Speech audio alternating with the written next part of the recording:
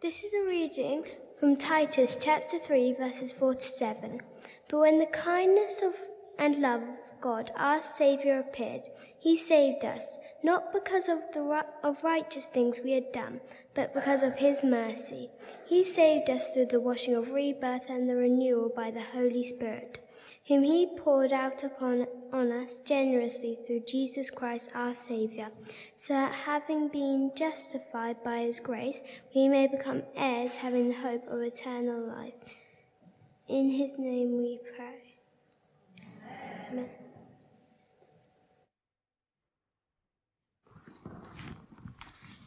Well, thank you so much, Iona. That was so well read.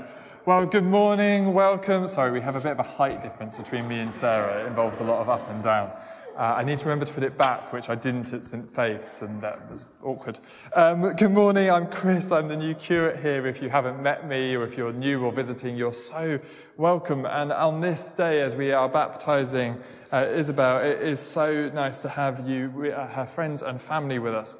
And I'm just going to talk briefly a bit about what baptism is, and looking at this passage from Titus, which is one that you may not be that familiar with. It's not a passage we look at a lot, but I think it, for me, encapsulates a lot about what we're doing here today.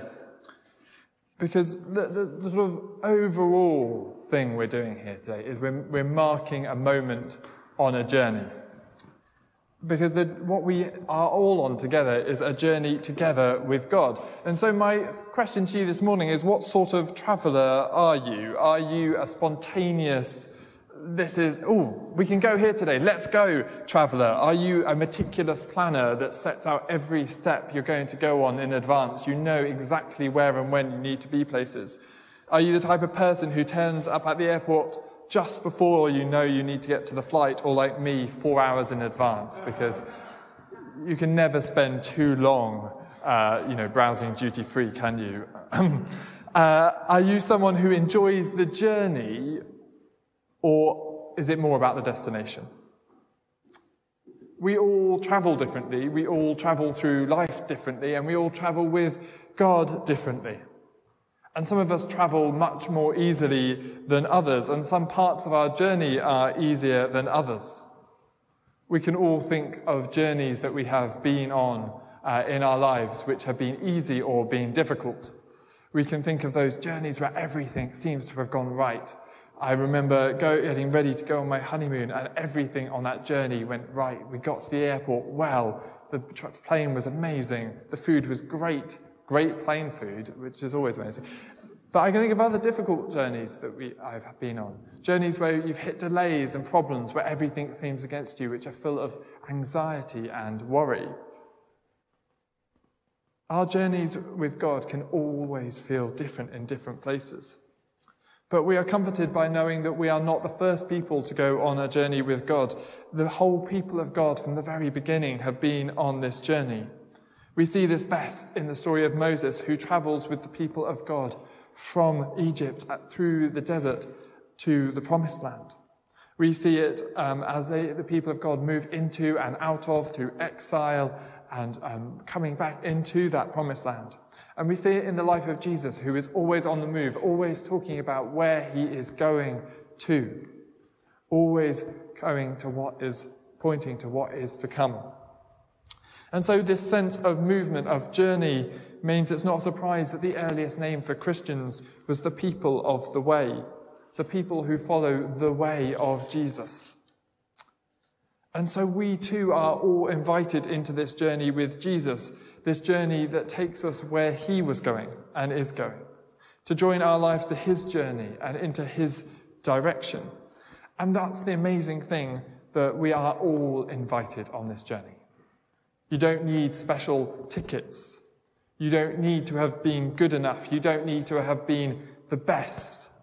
You're invited not because you are special, but because God loves us and wants us to journey with him. So in that love, God sent Jesus to make it possible to journey with him. As our passage says, not because of righteous things, right things that we have done, but because of his mercy. That's the scary thing about journeying with Jesus, that we don't know what the journey will look like. If you're a planner like me, that is frightening. You don't know what might come next. We don't know where it might take us. But we do know where it is going. But we'll get onto that later. And we do know that we will have what we need for the journey. Our passage says, he saved us through the washing of rebirth and renewal by the Holy Spirit, whom he poured out on us generously. Jesus is the best travelling companion. He not only invites us to journey with him, but he provides us with everything that we need. Today we're baptising Isabel, and in so doing we are marking her equipping for her journey with God. We are recognising that she is setting out on this journey and that she already has everything that she needs. We see this happening a lot in Scripture, this moment of marking of transition. Moses leads the people of Israel through the Red Sea, through the water, out of slavery and into freedom. Joshua would then lead them through the River Jordan into the land that they had been promised. And fast forwarding, we see Jesus being baptized and God appearing and saying, "This is my Son whom I love. With him I am well pleased." That's what we're doing in baptizing. We are recognizing and affirming that a person is loved, known and recognized by God. It is why we, as their friends and family and church family, are gathered here today to give thanks and to celebrate and to affirm how wonderful and loved Isabel is. The other thing that happens at Jesus' baptism is the appearance of the Holy Spirit coming to Jesus, often said in the form of a dove. And we believe that God is at work in each one of us, renewing us, sending his Holy Spirit upon us, not to make us into someone different, but to renew us into the fullest and most alive versions of ourselves. As Jesus says, "I have come that they may have life and have it to the full." That is the promised life that baptism brings, not a promise of an easy life, not a smooth journey, but a full life, a journey full of adventure and surprises, life as the best it can be.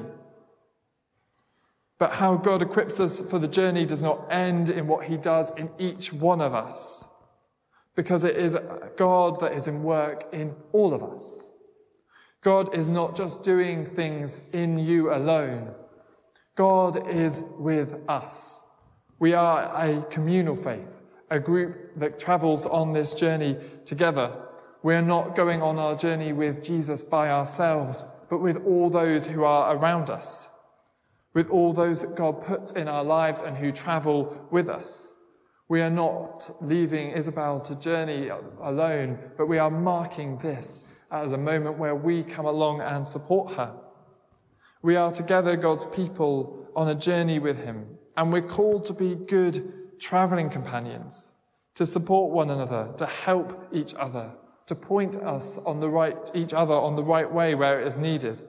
As part of the baptism liturgy, Sarah will say, "St. Paul's, will you promise to support her as she begins her journey of faith and help her to grow in faith as a member of God's family?" And we get to respond, "With the help of God, we will." Shall we practice those words? It's good to have a practice. So will you say with me on 3, "With the help of God, we will"? 1, 2, 3. With the help of God, we will. And I hope we make this response, and we make it joyfully and enthusiastically for Isabel, but we make it joyfully and enthusiastically for all of us.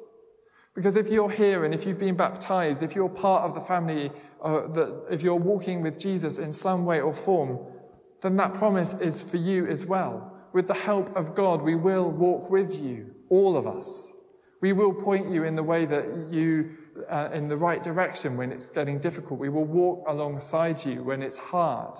We will be there when you need us. We will be there to support you and love you. We will be there to celebrate with you when it goes well. That's what that promise is. Because as we celebrate this baptism of Isabel, we are celebrating and remembering the promises we make over all of us. But that we are also taking on a journey with a destination. This might be for the most important part for those of you who are destination people. This is what Scripture says today.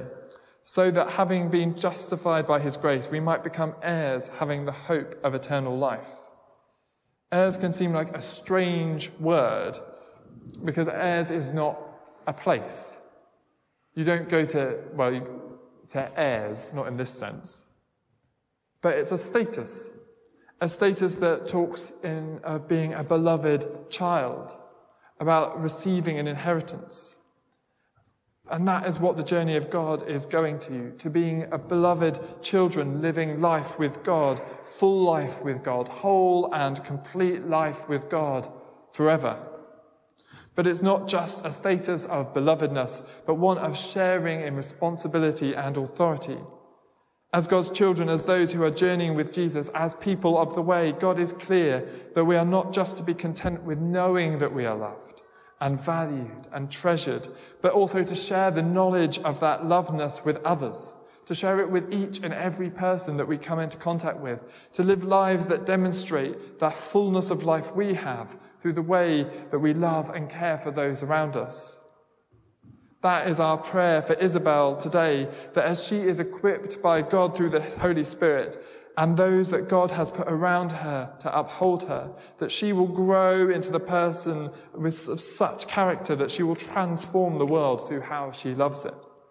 That whatever she finds herself doing, wherever she finds herself doing it, that she will be a person who carries and demonstrates the love of God.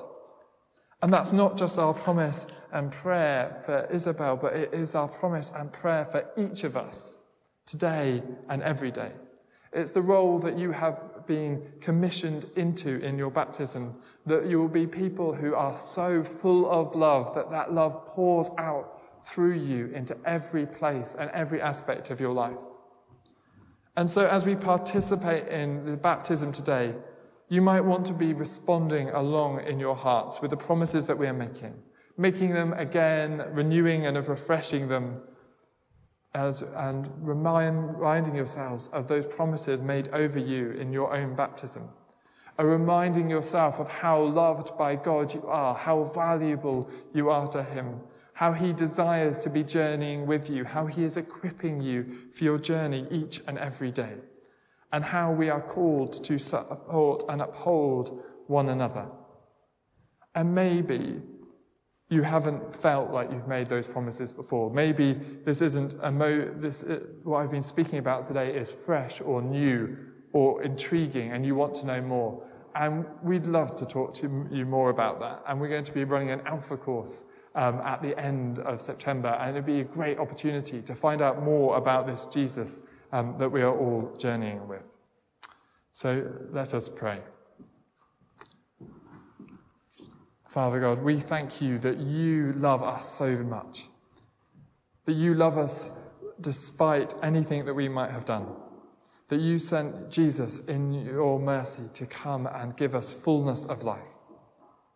We pray that fullness of life for each of us today, and especially over Isabel as she comes to baptism.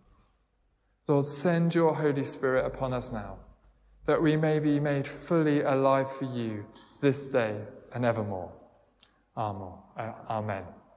Let's stand as we sing our next hymn.